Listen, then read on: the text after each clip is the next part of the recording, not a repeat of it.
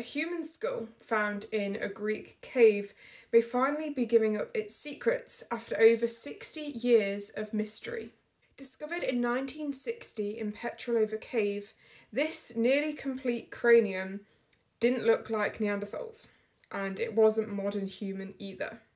For decades, scientists argued about its age, with estimates ranging from 170,000 years to 700,000. But now, a new study using uranium series dating finally managed to pin down the timeline. This measures how uranium in cave minerals decays into thorium. The results? Well, the calcite coating on the skull started forming at least 286,000 years ago, and it could be as old as 500,000 years.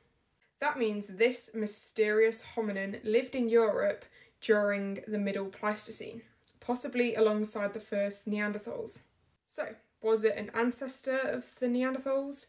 Was it a separate human lineage? Or something entirely unknown? I'll leave a link in the comments for the full report if you want to have a look at the research.